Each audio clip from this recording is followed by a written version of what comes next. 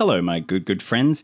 Today we're going to have a look at an article from the American Conservative called The Wiggles of Weimar. Or I guess if we want to keep the alliteration going, The Wiggles of Weimar. It sounds a lot more dark and evil that way as well. So for those of us who aren't Australian, The Wiggles are a musical children's act that literally everybody in Australia loves. I'm Greg. I'm Murray. I'm Anthony. And this is our friend Jeff. Jeff's always falling asleep. They've had a couple of iterations, with Anthony Wiggle remaining consistent throughout. Just recently, to add a little bit of extra flavour, they have added some new characters. And the right has not taken this well. Not only were our own bizarre reactionary politicians upset about it, apparently it's even reached the US culture war sphere. So we're going to have a look at this article, we're going to have a look at the author of the article, and we're going to have a think about some of the arguments that are being made. So, without further ado, let's get into the article. My kids were all little in the 2000s and grew up in part on The Wiggles, the Australian musical group for kids. They were huge back in the day, though I lost track of them when my kids outgrew them. Well, The Wiggles are now woke. Take a look at this recent sketch, which I've queued to the right spot. Alright, don't mind if I do. There's one last friend that loves to be around the SS Feathersword. Now, here they come. Right now, it's Shirley Shawn the Unicorn. And Shirley Shawn has their own boat. Whoa! Ahoy there, Captain. Scrumptious. That's what Shirley Shawn likes to say. Scrumptious. In the clip, the character Captain Feathersword addresses the Shirley Shawn unicorn character using they-them pronouns. On Twitter, someone asked about it, and one of the Wiggles responded, "So Shirley Shawn is transgender now?" Shirley Shawn is a unicorn that identifies as non-binary. I found out about this via an Australian reader who wrote, "I don't know if the Wiggles are a big thing in the US, but in Australia, they're synonymous with children's entertainment. Recently, they've added 4 new members in the name of inclusion and diversity, and it turns out that one of the occasional characters, Shirley Shawn the Unicorn, now presents as non-binary. This was stated by one of the chief Wiggles, Anthony Field, on Twitter on April 14. On the fandom page, you can see how they're applying their, they-them pronouns. For decades, the Wiggles have been so clean-cut that parents of all political and religious persuasions have been comfortable letting their kids be entertained by them. And even now, given that the latest news seems to have caused not so much as a ripple, I suspect many parents won't even know that their kids are now being indoctrinated by Australia's most famous children's entertainers." So, let's take a step back and let's have a little think about this. Is this person's argument accurate? Is it that they're surreptitiously including their agenda in this programming and that parents don't even know? Or is it that parents don't care? Because the fact is, and here I'm going to start stating my position, non-binary people exist, obviously. So you include them because in children's entertainment, in children's programming, you're trying to give them some sense of what the world is like, okay? Now, I would also like to point out that it is a unicorn that is non-binary. A unicorn. Like, Shirley Shawn is a unicorn, a made-up fictional character that these people are complaining about. Anyway, this whole thing about, it was so clean-cut. 20 years ago, if they had included an openly gay Wiggle, there would have been pushback. 50 years ago, if they had included a non-white Wiggle, there would have been pushback. The kinds of bizarre thinking that these people do of these things are changing and everything else was fine in the past, everything was fine up until now, and now these are the changes that we don't like, is so ignorant and displays no understanding of the struggles of minority groups to exist and be represented within mainstream society. The article continues. Here's a screenshot from the fandom page. Shirley Shawn the Unicorn. Shirley Shawn the Unicorn is the most recent Wiggles friend. They're a yellow unicorn with yellow fur, pink and light blue stars all over their body, black eyes, a purple and a light pink swirly horn, a purple mane and tail, a red heart-shaped nose, yellow unicorn hooves, yellow mittens, and a purple 5-pointed star with a yellow S inside it on their belly. Scrumptious is Shirley Shawn's favourite word. Are you kidding me? the most unrealistic thing for these people is that Shirley Shawn, the unicorn, is non-binary. Okay, what a bizarre world these people live in. What is the point of this? Why can't kids just be kids? With what? A unicorn that is non-binary. Non-binary people exist. Unicorns, I hate to tell you, don't actually exist. If anything, you should be being more upset about the unicorn being presented this way, with a purple 5-pointed star with a yellow S inside it on their belly. Why do the sick, twisted elites of Anglophone culture have to force their obsessions onto little ones? Not even the Wiggles are allowed to escape the totalitarian sexual revolution. And like I said before, these people would be up in arms. I was going to say 20 years ago if there was a gay Wiggle, but they probably would be up in arms now. If one of the Wiggles came out and they were gay, 100%, these people would be saying the exact same things. You know, why do the sick, twisted elites of Anglophone culture have to force their obsessions onto little ones? They live in this bizarre fantasy world where everything is an attack on them, specifically on their culture and on their traditions. I mean, talk about easily offended snowflakes, right? Dre continues, as I write in Live Not by Lies, totalitarianism is a form of government that combines political authoritarianism with an ideology that seeks to control all aspects of life. This totalitarianism won't look like the USSR's. It's not establishing itself through hard means like armed revolution or enforcing itself with gulags. Rather, it exercises control, at least initially, in soft forms. This totalitarianism is therapeutic. It masks its hatred of dissenters from its utopian ideology in the guise of helping and healing. To grasp the threat of totalitarianism, it's important to understand the difference between it and simple authoritarianism. Authoritarianism is what you have when the state monopolizes political control. That is mere dictatorship, bad certainly, but totalitarianism is much worse. According to Hannah Arendt, the foremost scholar of totalitarianism, a totalitarian society is one in which an ideology seeks to displace all prior traditions and institutions, with the goal of bringing all aspects of society under control of that ideology. A totalitarian state is one that aspires to nothing less than defining and controlling reality. Truth is whatever the rulers decide it is. As Arendt has written, wherever totalitarianism has ruled, it has begun to destroy the essence of man. What you are seeing here is another manifestation of soft totalitarianism. And look, I know what some of you are saying. There he goes again, that right-wing nut getting bent out of shape over a kids' show. Yes, that is exactly what we are saying. That is exactly what the vast majority of people who can use their critical thinking functions and who are not blinded by their ideology are saying in response to you. And everybody else that is getting worked up about the Wiggles. Oh my God, I don't want to say we live in a society, but bro, we definitely do. Sorry, but this is a big deal. They are trying to colonize the minds of preschool-age children with this gender ideology lie, which seeks to destroy the essence of man. It's disgusting. They really are coming for our children. Do not be fooled. This is culture war at its purest. To conquer the minds of kids so small, they don't even know that they are being indoctrinated. It's so good. It's so unhinged. However, in all fairness, we're going to explore a little bit of Dre's backstory and some of his beliefs soon, and I see it as unhinged, but in his worldview, it's not, and we're going to explore that. He actually thinks all of this is true, and that this is, culture war and colonization of small minds and soft totalitarianism. The Wiggles having a unicorn that is non-binary. I would just like to stop here and applaud the government of Hungary for caring enough about protecting its children that it passed a law forcing these creepy propagandists to keep their hands off the kids. That is an interesting way to frame what I am sure is a terrible law. Along those lines, another reader wrote, my wife and I just had our first child 9 months ago. We used a pregnancy tracking app that's very chic right now, Ovia. We really loved it and, in tandem with her wonderful doctor, it helped us understand how and why my wife's pregnancy went the way it did.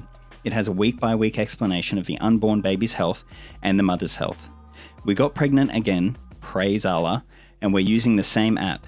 But I've noticed in the week-by-week updates, we are no longer told about pregnant mothers, but about pregnant folks. I know this is classic crotchety old man stuff, but geez, I wonder if we have a term that describes folk who get pregnant. Yeah. Being pregnant. Dude, oh my God. This jargon all happened in the last 6 to 9 months since our son was born. You talk about acceleration, the hard and hasty approach of this stuff. Wait, this jargon all happened. One thing changed on an app that they were using, on a medical app. The hard and hasty approach of this stuff, it's happening. Even pregnancy is politicized. Are these people living somewhere where abortion is not politicized? What? Sorry. Of course, I know I just have to tune out the language control so I can focus on my wife and children. Yeah, bro, do that. Why are you writing this letter to an online American conservative? But a time is coming when I can't just tune it out. There will be trouble for those who don't publicly fall in line. And this makes sense, right? If you want to reshape a society, you have to reshape its center. Family is just about as close as you can get to the center of a normal society. A truly healthy society has God at the center. Citation needed. So if you want to change society, eliminate that center. Destroy it. Redefine it. G.K. Chesterton and Bertrand Russell had this conversation a century ago. I'm younger, 25. I grew up in a conservative church body. Wow, I couldn't have guessed that. Still a member, becoming a pastor in it. It's insane to think that all that stuff the crotchety old people said in my church was true. Redefine marriage and you lose your world. They were right. Why wasn't it credible to 10 to 16-year-old me? Because they didn't have any personal holiness. We had nothing to grab onto. I think having cells of resistance is a good idea, but I feel like the only thing I have to work from is personal holiness right now. Okay, so from an app changing one word to be more medically inclusive, because, yeah, you can transition, you can be a trans man and you can get pregnant, okay? From one word changing. This dude has become so bent out of shape and he sees it literally as an attempt to destroy society by trying to eliminate what he sees as the center of that society, apart from God, which is the family. We are living through a great unveiling. You can only live in denial for so long about the rottenness. Nobody can be neutral going forward. You must choose. Refusing to choose is a choice. Wow, very grandiose, very apocalyptic. I love it. I wish, every day I was able to wake up and see myself as, taking part in some cosmic battle about what the Wiggles are doing with their unicorn characters. Update. This letter from a woman who studies at an elite college that sends many students to government, finance, and policy. The emphases are in the original letter. Please warn your readers, because everyone who's a sane parent, Christian or not, needs to hear this. There is a certain type of parent who thinks, well, I'll just stop my kids from watching the Wiggles. Do not make the mistake of thinking that this gender ideology is going to evade you or your kids if you only cut out the Wiggles. It is everywhere, and the elites in charge either want it to be everywhere or will spread it everywhere because they're indifferent about it because tradition has been wiped away. Gender ideology has overtaken our elite institutions, and I know this because I go to one. I have seen the types of people who are going into education and education policy and who want to teach as an act of social justice, as opposed to the standard reasons. What? So some of you might know I'm a high school teacher and also teach through universities in education degrees, nonetheless. And I'd just like to plug right now my video on Paulo Freire's critical pedagogy.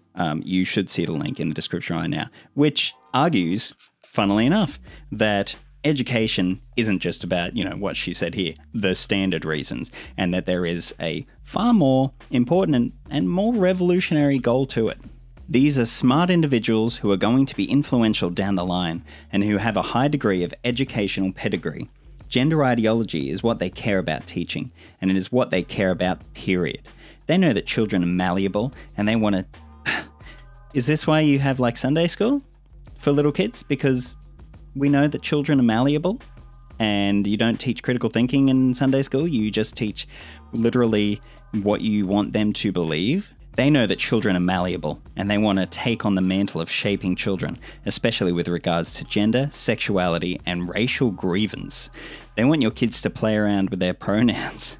I've heard many people say they believe that more people would choose to not be cisgender if they were introduced to gender theory. Yeah.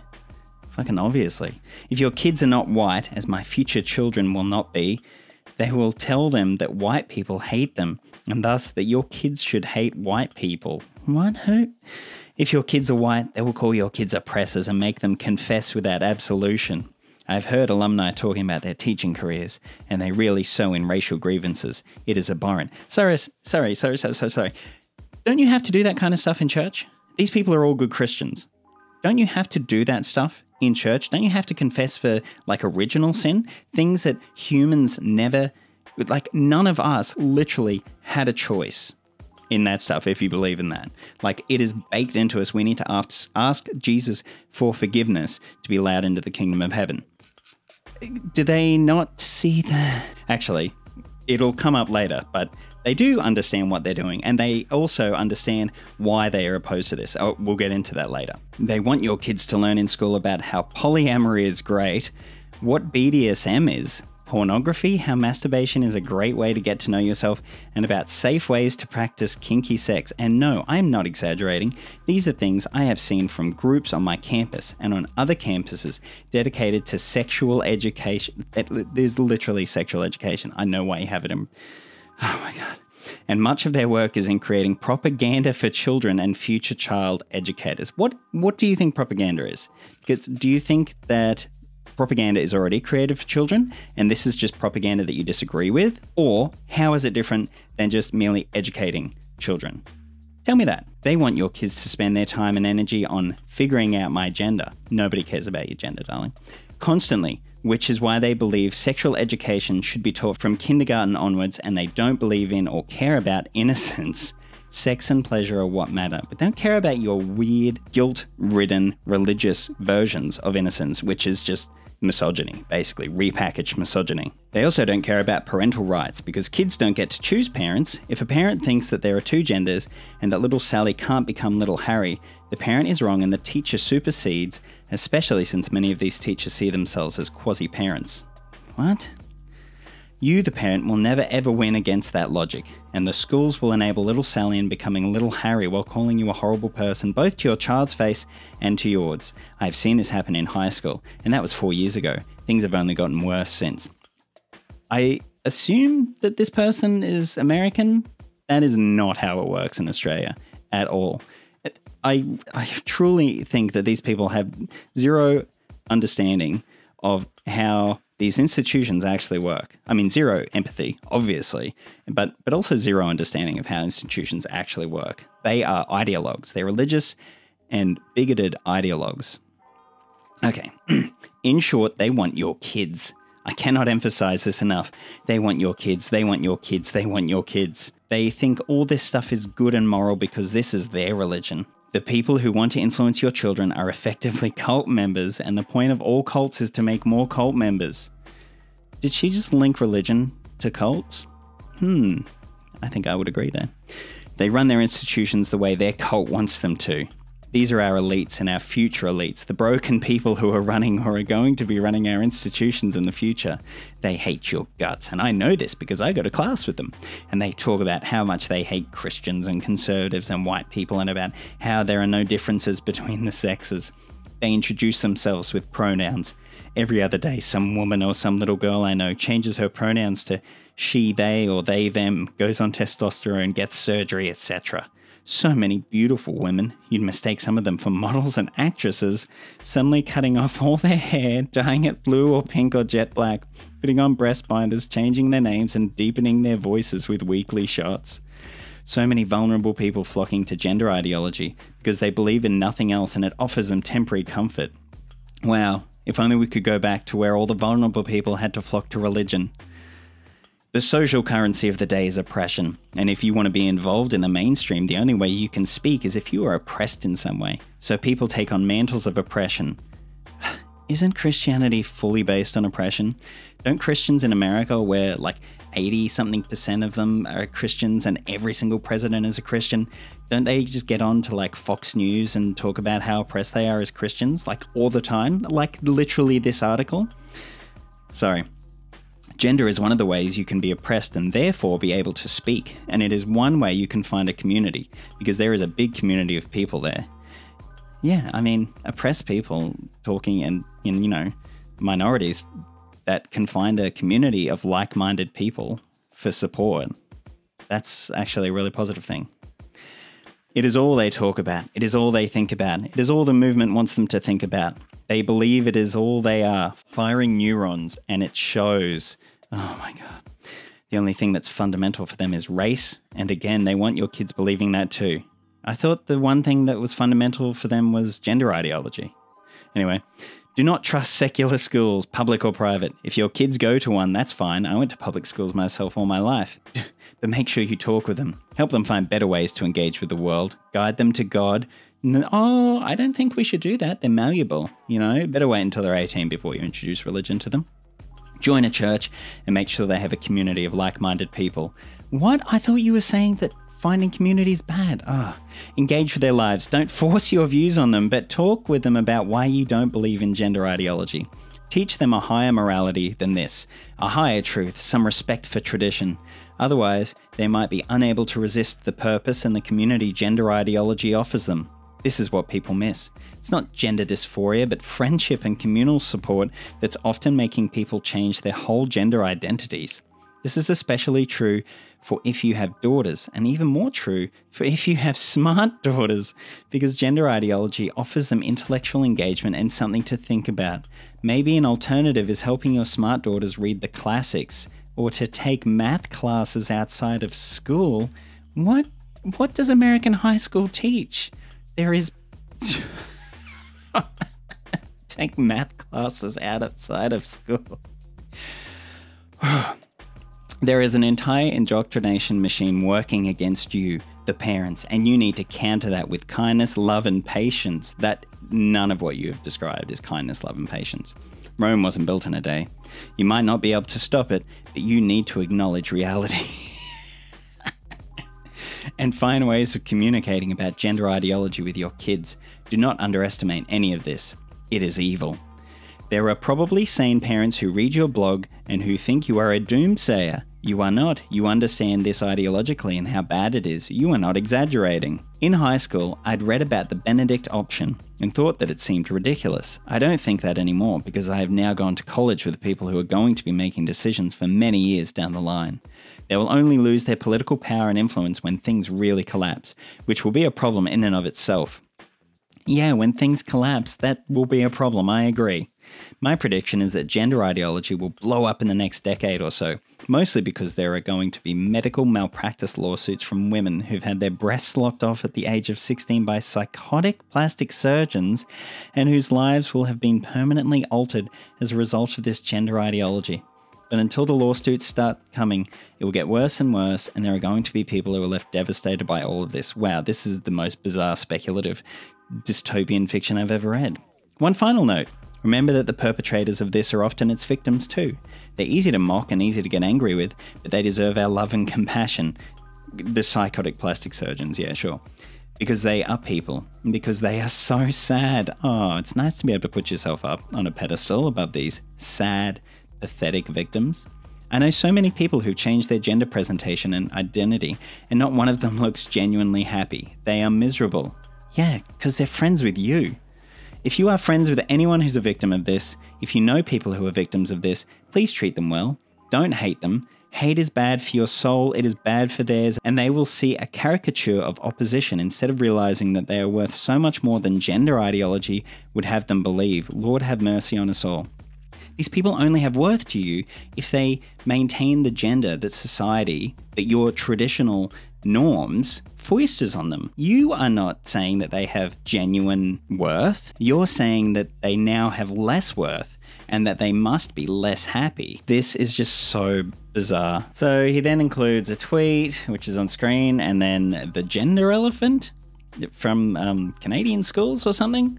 I don't know. I'm obviously not Canadian. So what do we think of this article, this argument, all up? It seems pretty silly. However, let's have a look at Rod Dreher, the author, who he is and what he believes, and we'll be able to figure out what he thinks he's doing. Rod Dreher, born February 14, 1967, senior editor and blogger at The American Conservative, author of several books. He's, done the rounds, he does speaking, he does interviews. Let's have a look at this. Views on sexuality and gender. Dreher holds to what he describes as biblical Christian teaching on sexuality and gender, including on the sinfulness of same-sex sexual relations and the naturalness of male-female difference. While some writers have praised Dreher's insights into the fundamental nature of the social changes caused by the sexual revolution, others have argued that Dreher has not sufficiently grappled with the problem of how conservative Christians should live alongside those whose lifestyles they disapprove of, and have criticised the language Dreher has used to describe gay people. Dreher has published numerous articles expressing alarm at the growing visibility of transgender people in American society, which he sees as part of a technology-driven revolution in our view of personhood. He has been described in The Guardian as a man who appears to view fomenting transgender panic more as a vocation than a job. In September of 2018, during Brett Kavanaugh's US Supreme Court confirmation hearing, Dreher tweeted, "I do not understand why the loutish drunken behaviour of a 17-year-old high school boy has anything to tell us about the character of a 53-year-old judge." Dreher has been associated with a recent political movement that has been alternatively labelled post-liberalism, anti-liberalism, national conservatism, or the new nationalism. The movement has been defined in connection with a manifesto titled Against the Dead Consensus, published in First Things in March of 2019, which Dreher was a signatory to, and which argues that the pre-Trump conservative consensus failed to retard, much less reverse, the eclipse of permanent truths, family stability, and communal solidarity, and too often bowed to a poisonous and censorious multiculturalism. The manifesto argues for a conservatism of national, communal, and familial solidarity. Critics of the movement have compared its proponents to the intellectual defenders of fascism in the 1930s, while those sympathetic to the movement have argued that there is nothing shameful about love of one's own, the impulse that links individual self-regard and love of family to affection for one's own neighbourhood, town or city, state, and political community as a whole, the nation. So we can see from all this that he is a conservative, obviously, but a very religiously inspired conservative. His religion, his religious ideology, informs so much of his political rhetoric, and so much of it comes back to his religion and his identity and his belief system. And it's here that we can start to see why he is so outraged at the inclusion of a non-binary unicorn in a children's show in Australia. And if we have a look at some of these clips from an interview, we can start to see this even more. So this is quite a long clip of him talking, but I want to give him the benefit of showing as much context as I can for his argument. I don't want to, clip it out of context and, try and dunk on him. I want him to be able to explain what he is thinking about so that we can have an accurate portrayal of it. You describe progressivism as a religion. This is what really helped me connect the dots. When I read your book, you sort of solved that conundrum for me, because I think I was viewing some of these ideas as merely political ideas, but you make the point in your book that this is a religion. This isn't just a political ideology. It's actually a competitive religious system. The Marxists, the communists, they always come after the Christians. And so can you talk a little bit about what you call the myth of progressivism and how that relates with religion? Yeah, this is something that's been around for a long time, for at least a couple hundred years since the Enlightenment. The progressivism says that we are on a linear path through history, that things are getting better and better with each passing generation. And what we're progressing to, they say, is complete liberation of the individual from all the chains of the past, from history, from religion, from anything that keeps the individual from exercising his or her free will. Now, there's some good things that have come out of progressivism, certainly. I'm talking about going back from the Enlightenment to now. But the progressives, and Marx picked up on this a lot, progressives believe that history is ultimately moving to a state where we live in absolute equality, and whatever has to be done to bring about that state is justified because that's the way history is moving. Like what was something that Martin Luther King said that Barack Obama brought up, that about the way the arc of history bends. That is pure progressivism. And look, a lot of us conservatives, I'm a conservative politically and theologically, a lot of us conservatives in America have come to believe the same thing, that ultimately the world is headed for a liberal democracy. And we see this in a kind of a religious sense, in the sense of assuming that this is written into the fabric of reality. And so progressives, whenever they find anybody who disagrees with them and who questions this narrative that what they're doing is making the world better and better and better, and it's inevitable, they believe that we are not just wrong, but evil. And I have to tell you that when I was researching the Bolshevik Revolution and started reading what the Bolsheviks, the young communists, believed, it was astonishing to me the way that paralleled what the social justice warriors believed. Specifically, they believed that there is no such thing as absolute truth, that there is just power and how it is distributed.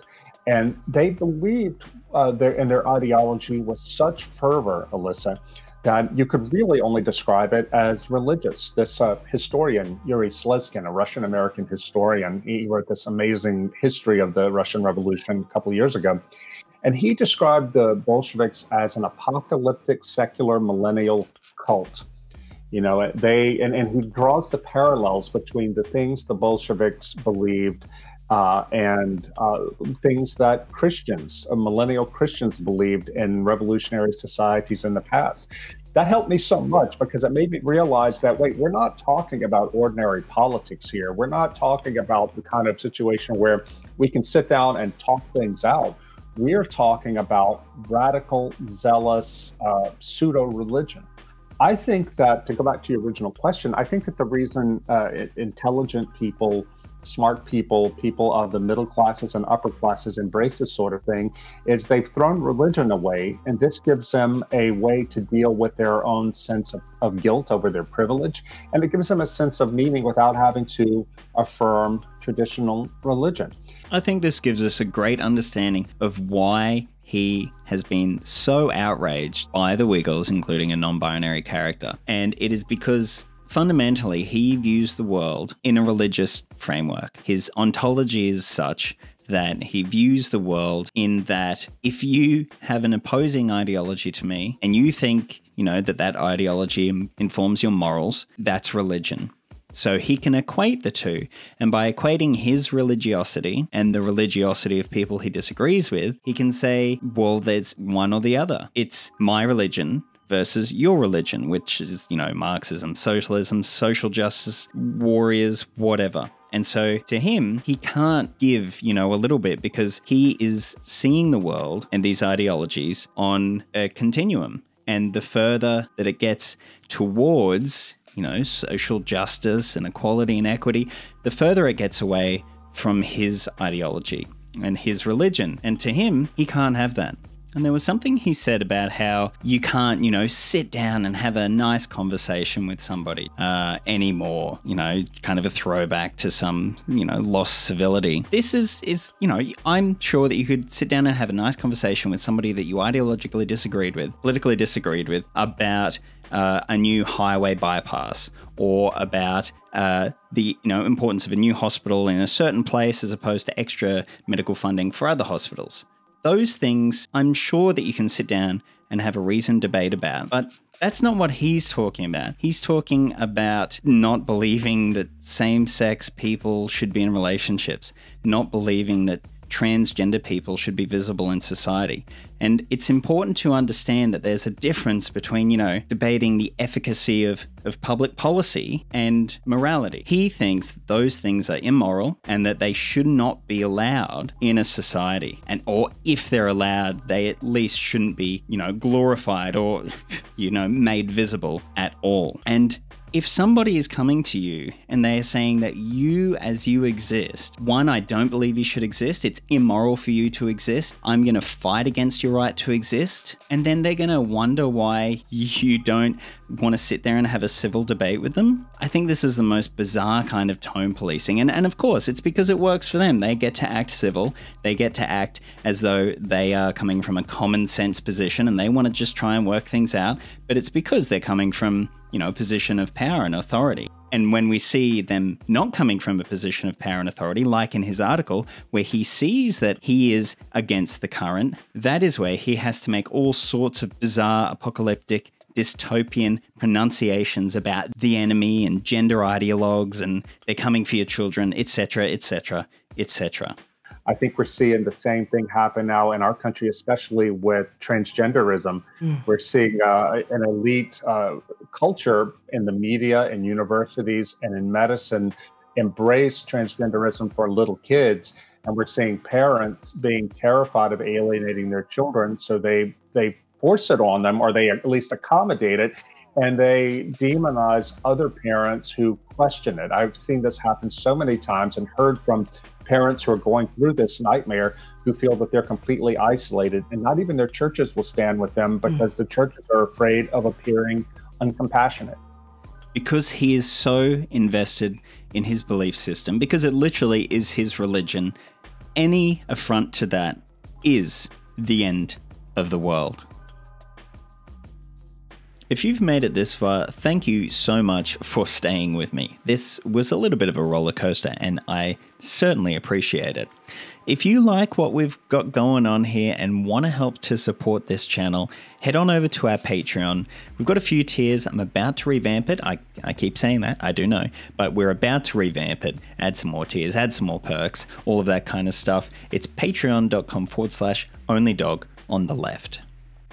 And speaking of my wonderful patrons, I'd like to thank In Puppy Preschool, Ben Snow and Extremely Online Left. My guard doggos are Jordan Mark and Tristan Hennessy, and to A. Zeitlo, Dangwin, and Jackson Orville, you are very good boys.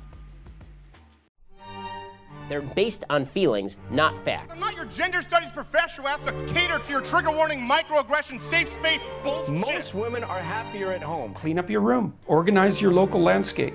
Schedule your time. And I have to say that my brain is still in recovery mode from taking in so many high-level important ideas.